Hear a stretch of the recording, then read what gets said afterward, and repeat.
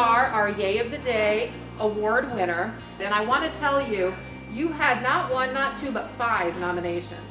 And they're all pretty outstanding about your yay worthiness. So I want to read you just a bit of a few of them. So one nominator said that your title is office assistant, but it really should be, and this is in capital bold letters, extraordinary human being.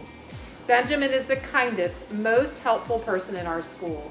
He stops what he's doing and graciously helps all of us. You can walk down the hall and find teachers almost swarming around him, waiting for their turn to get his help. I literally would not have survived this virtual experience without him.